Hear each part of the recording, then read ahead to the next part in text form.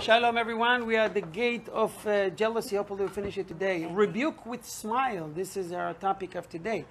Remember, we talked last time about Pinchas. Pinchas became Eliyahu.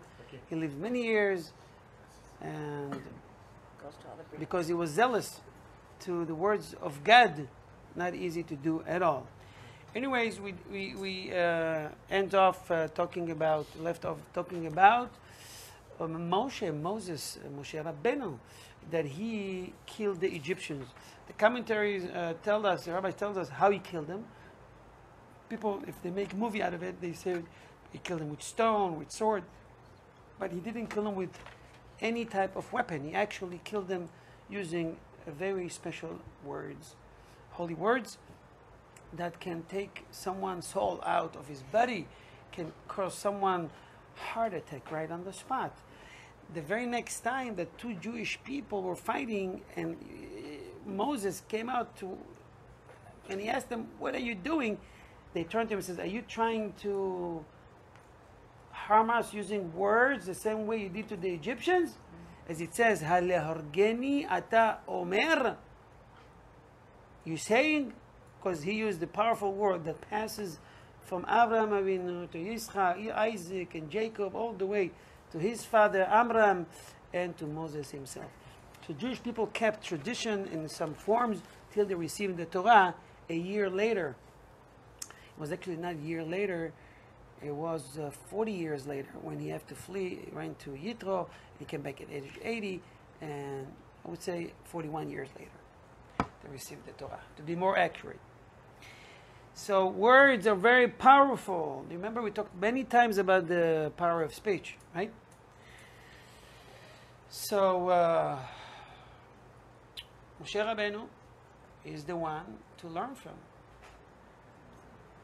We're going to continue today and talk about rebuke. Who has to do rebuke? Who must rebuke? What rebuke is all about? Rebuke is basically telling someone that he's doing wrong. It's not good what you're doing. You must do A, C, and A, B, C, or so forth and so on. The question is, when do you have to do rebuke? After he did, or when he's about to do a sin? Let's say someone from your family, some friend, someone you know, that you can influence him, he will listen to you. Can you rebuke him? Or should you? Or when you should do it? Before or after the action? What do you think? You might say after the action it's going to be too late. Before, I'm not sure. Maybe you won't do it. So let me help you. You have to do it in both ways. If you suspect that he's about to, you can hint. You rebuke with smile. You don't do it before other people. Number two, you yourself have to be clean on that sin. You can't ask someone to eat kosher and you yourself don't eat kosher. Okay? You take him aside, you talk to him nicely, you tell him how smart he is, and that's the reason you're talking to him. You have high expectation from him. I just want you to know that in the book of God, this is not appropriate. I mean, you can do whatever you want. I'm just telling you, it's my duty. He might do it anyway, but at least you rebuked him. He might think about it. He might feel now you took the fun out of the action, right? So maybe next time you'll avoid doing this. The mitzvah of rebuke stands for all of us, meaning we all obligated to do it. And if you don't rebuke, you'll be accountable as if you did it yourself. Wow, this is very powerful. Because Hashem will ask you, you had the power to warn him, why didn't you do it? Why didn't you tell him this is wrong? So if you know that even your father is a sinner, your mother, family member, a brother, you must tell them. You have to be nice about it. You don't have to fight. But prepare yourself. Prepare what you're about to say. And tell them with nice words, with smile, and from Shamayim, heaven, they'll see that you make efforts, you try. God wants your intention. He wants your effort. He's not going to pay you only for success. If you tried, it's good enough for God. All right? Next. Okay, let's read it. Behold, I give to him my covenant of peace. And it is written in Devarim 1:17, do not be afraid of any man. One who fears the Blessed One will give his life for the sanctification of his name, as it is written in Shemot 32:26. Whoever is for Hashem, let him come to me. And all the sons of Levi gathered themselves together to him. Right. It says before that, behold, I give to him my covenant of peace, as we've learned. And also he says, do not be afraid of any man. Today there's people afraid of their own children. They have to ask permission to take the car. Today, yeah, your kids, honey, can I get the car keys from me? Dad, you can take Uber. Bye. He tells his father to take Uber. The old days, yes sir, no sir, may I? Today, we miss the old fashion of educators and education. It says, do not be afraid of any man. Abraham Avinu, he was standing, Abraham was standing before Nimrod. Nimrod almost conquered the entire world. And he heard there's a troublemaker named Abraham that claims there's only one God. And Nimrod, is not God because he played the role of God. He says, what? He brought him and he says, you claiming that there's one God. And Abraham follow the do not be afraid for any man. So there's one God. He says, okay. So he's saying, I'm not God. He says, it can't be. You're king. But there's one God above all of us. Okay. So I'm going to do this. I'm going to throw you to the furnace and see if your God will save you. Avraham Avinu was not afraid to rebuke even the king Nimrod that could chop his head off if he wanted. Avraham Avinu didn't speak with God. That happens many years later. Only when he becomes 75 years old, after claiming many years there is God, he never talked to him. He came to the conclusion, final conclusion, at the age of 40. At the age of 3, he started wondering, who is above us? Who is in heaven? Who is it? At the age of 40, it was done, complete. That's what Rambam Maimonides says. And then he gathered many people. And this guy, Nimrod, the king, says, what is this? This guy has so many people, thousands following in him. All of a sudden, I'm not a god? He started to believe on his own word that he is a god.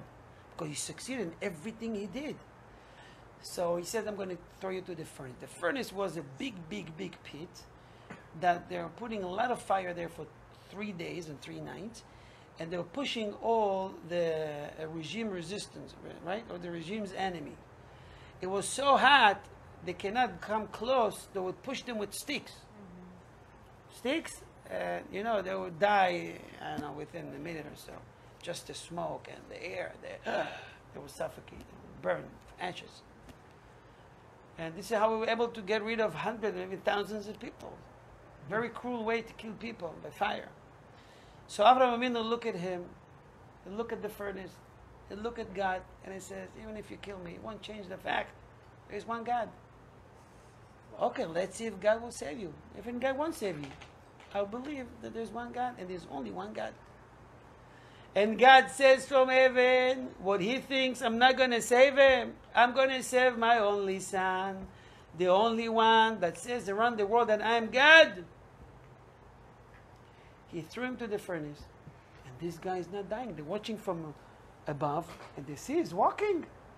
God created around his body a safe zone, so it's cooling him. Everywhere he walks, the fire, the ashes, the fire, the heat doesn't hit him. He never saw something like that in his life. He saw a lot of black magic. He saw a lot of witchcraft. Nimrod saw a lot of things in his life, but this something like he never saw in his life.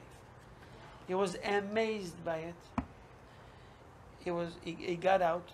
after that, Avraham Avinu had more followers, obviously, and he left them alone. He understand that he can't mess with such a guy. We learn from here, one should be, or one should be willing to jump to the furnace and not to give away the opportunity to rebuke someone, especially your own children, especially family. You must tell them what they do wrong, even if they don't like to hear it.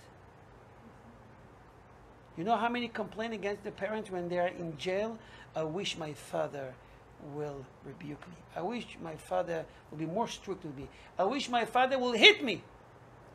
I wouldn't be here in jail now. You know, sometimes it's too late. Go ahead.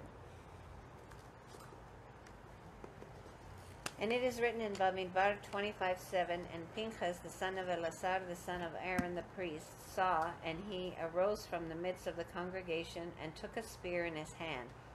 All who fear Hashem and who are pure of heart are duty-bound to stir up zealousness on behalf of Hashem when they see the hands of the princes and rulers in crime. Our rabbis of blessed memory have said in Bereshit Rabbah 26:5, any breach which is not made by the great is not called a breach, as it is written in Ezra 9:2, and the hands of the princes and the rulers were in this crime first. You know, talking about rebuke, huh? Talking about rebuke, one day, the brothers of Yosef standing before him, they don't know yet this is Yosef. He is the king. He's second to the king, but he is the king. He is ruling Egypt for 80 years. 80 years. He made Egypt an empire. Thank God, whenever you have Jews, and smart Jews, either in business, in kingdom, it's a success. Standing before him, thinking this is not Joseph. All of a sudden, he revealed himself before them, saying, I am Yosef, your brother. Is my father still alive? What the pasuk says, the Torah says, Velo yachlu la'anot oto ki nivhalu mipanav. They could not answer because they got scared. They were in shock.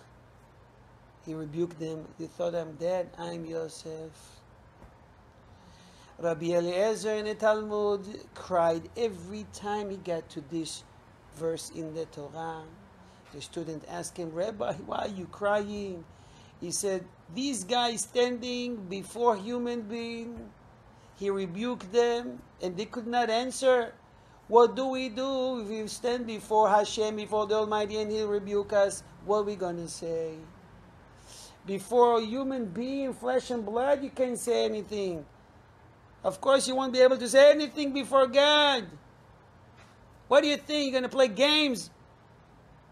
I wasn't able, I didn't know, don't tell me. This nonsense. He knows your heart. He knows your intention. He knows what you prefer. On His expense all the time. You find, I had a job, I had this, I had a birthday. Nonsense. On my expense, it was a game, you wouldn't miss it. It was a flight, you wouldn't miss it. But when it's a Torah lesson or prayer, you find all the time to skip it. What you going to say then?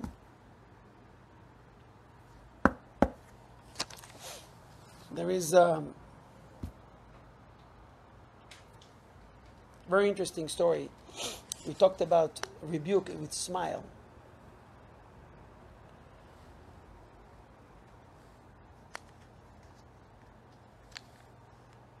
In 1978 in Israel, it was a law was formed to support abortion, which according to Judaism, according to Torah, is very bad. It's equal to murder, killing. If you see videos of how they kill the babies with chemicals, with salt. You see the baby struggling, trying to fight. And people has a lot of reasons and excuses why they want to kill the baby. There's many organizations in Israel and around the world that will help whoever wants to give up the baby. They help you through the whole process, they take care of it. You don't have to kill it. They even give you money. Because it's basically killing. You're killing a soul. As soon as the baby was formed in your body of the woman, the neshama came down. And what you did, you killed the neshama. You kill a soul.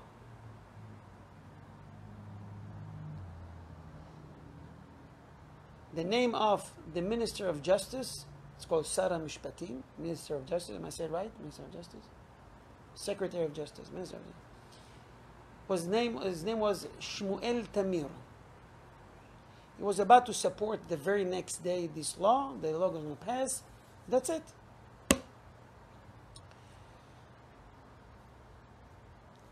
A group of Knesset members asked for a meeting. He was not in the Knesset anymore. He says, okay, come to my house. They called Rabbi Raphael Levin. Rabbi Raphael Levin is the son of Rabbi Aryeh Levin. Rabbi Aryeh Levin knew this Shmuel Tamir for many years ago. They knew each other. They thought that his son would be able to influence him, talk to his heart, to give up this abortion law. They're going to his house. It's already late at night. He's already made a decision. Tomorrow he's going to support it. It's a done deal. So what happened was, they're sitting in his house, and he says why he wants to support, why this, why that. And Rabbi Raphael says, can I tell you something? I want to tell you a story. He says, go ahead. I'll tell you a story that my father told me, Rabbi Aryeh, that you knew for many years. Rabbi Aryeh Levin was a great tzaddik. He was well known, those who visit the sick, visit prisoners in prison. It was one of the greatest tzaddikim that the Jewish people ever had in our generation. And he said to him, you know my father. And my father told me that story. One day, a couple from Ramat Gan had a discussion. What the discussion was about. The woman got pregnant. She didn't want, they were husband and wife. She didn't want to have the baby. Could not support the baby. They were poor, whatever the reason they had. And she wanted to go through abortion. Neighbors knew, it's just family. They tried to convince them. Nothing helped. So they heard about Rabbi Aryeh. They called Rabbi Aryeh and he says, Rabbi, maybe you'll be able to save the woman and the baby. This is the address. He went, back then, they have to take buses. It's a schlep going from Jerusalem to Ramat Gan, close to Tel Aviv. You remember what Ramat Gan is, right? So he went all the way to Ramat Gan, knock on the door. She opens the door, like seeing Rabbi Ovadia Yosef. Rabbi Levin, Shalom Aleichem. She understand why he came. She let them in. He was sitting in the living room. He didn't say a word. And he just started crying. Rabbi Aryeh Levin started to cry. And he cries and he cries. It was so touching moment. He didn't need to say anything. At some point, she couldn't hear him crying anymore. He says, Rabbi, I get it. I'm going to keep the baby. He says, God bless you. God will help you. Don't worry. And he left. And they had the baby. And they survived. And you know who's the baby? You yourself. Shmuel Tamir, the Minister of Justice. You are the baby of that couple. I mean, this guy was in shock.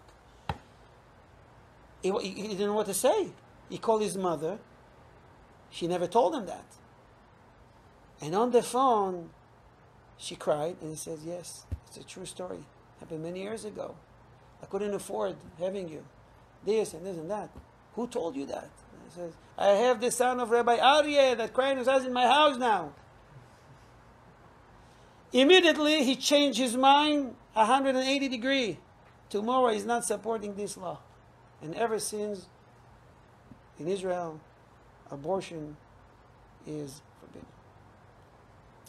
Sometimes you can rebuke someone without even say a word. Just crying.